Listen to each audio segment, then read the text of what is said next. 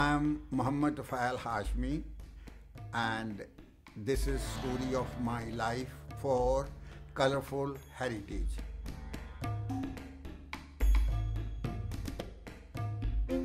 My birthday, 7 March 1927. A place of birth is village Chakkowal in Hoshiarpur district, East Punjab, India.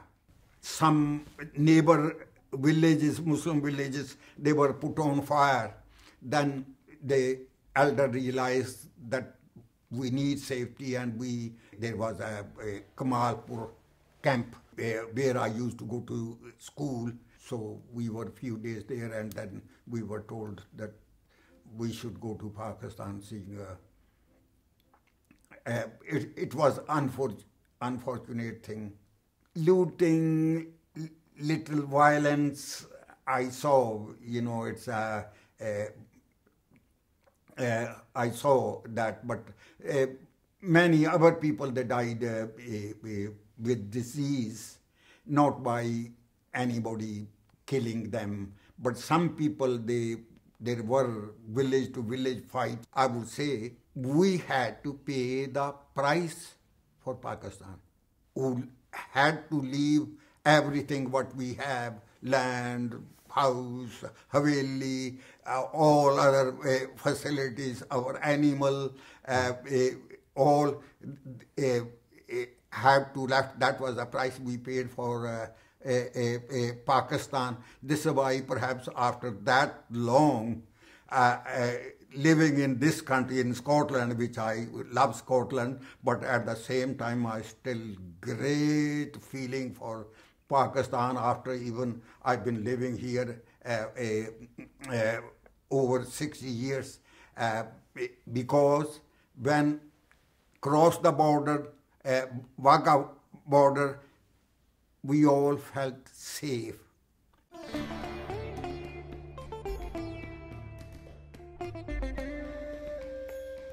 It was a strange chance, opportunity, knocks. Some people, they had a wholesale warehouse. Their company name was Kaka and Son, Dunlop Street. They paid my passage. Later on, I paid them back. I think it was about £80. 28 days, and to begin with, I became seasick. Seasick seemed to be, I don't like this way. So, Aden, from Karachi to Aden, I was sick. And from Aden to Gibraltar, it was all right. Red Sea or what, and Suez Canal, and through I was all right and enjoy going to Port Said or this and that, and after Gibraltar, Bay of Biscay, I was sick again. That's a rough area. But on last day of 1950, arrived in Liverpool, and from there, we took, there were other 3-4 with us, and we took a train to Glasgow. And on the way, saw first time there's snow, and I was surprised that sheep, they can take food out of snow. I watched that, and we had a neighbor lady. We were, mostly we were young looking, and that lady offered us a bit of a chocolate bar, and that was first time I tasted chocolate in my life. In those days, Glasgow was dark buildings. We all seen, that white people, they sort of what we see them in India, that they all live in palaces or something, that sort of idea in mind. But it was surprised when white woman scrubbing the floor. It was surprise, that they do everything here. They were very friendly people, mostly. But everyone you go to door and he says, come on and buy something, we would have been a millionaire, but no, oh my goodness, sometimes whole street, try every door and nobody says, and some people, I did even bungalows, they would talk with their own way. I will repeat it just now. Oh, you are there again. I'm not interested at the door.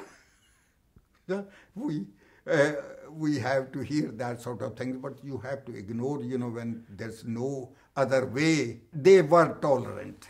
I would say they were mostly tolerant, and but everybody, you can't expect everybody welcome, stranger coming from and going to this restaurant. They might be taking their dinner and Tufail gone and knocked at their door, would you like to buy something?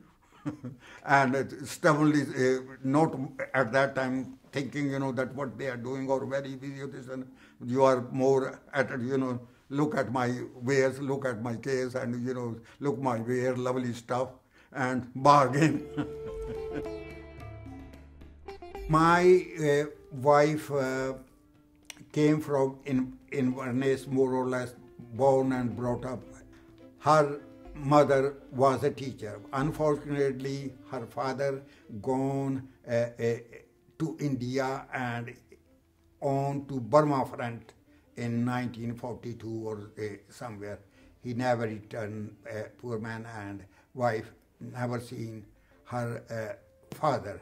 And so it was together hard going, and but we came on and things changed, and so we are over 50 years married. My wife is Christian. I didn't try hard to convert her, or so she's just her own way, very independent person, and so that's it. It's in the Quran that you can marry among Ahle Kitab, provided you pay their haq mahr. And that, and then another thing is you don't do jabr, you don't convert anybody by force. It have to be a persuasion, which I haven't come very good. Some people, they just don't bother. Some people, they don't like. And I think many things you don't consider than in a young age. But it's better to marry of same culture. People used to think, that it's a white and brown or white and black, that make a difference. No, it's a culture. It's a culture is the problem. Easily happen, that children, you are going to send to church, Sunday school or to mosque. So these things comes up. Best time, 47 to 57, roughly 10 years, lot of ups and downs in it. But within that years too, that we were single and all living a single same age group, in Garnet Hill Street area, laughing, giggling, teasing one another. All that was, I think, happiest life, though I had a good marriage and this and that, but roti, kapda, makan, it started right away.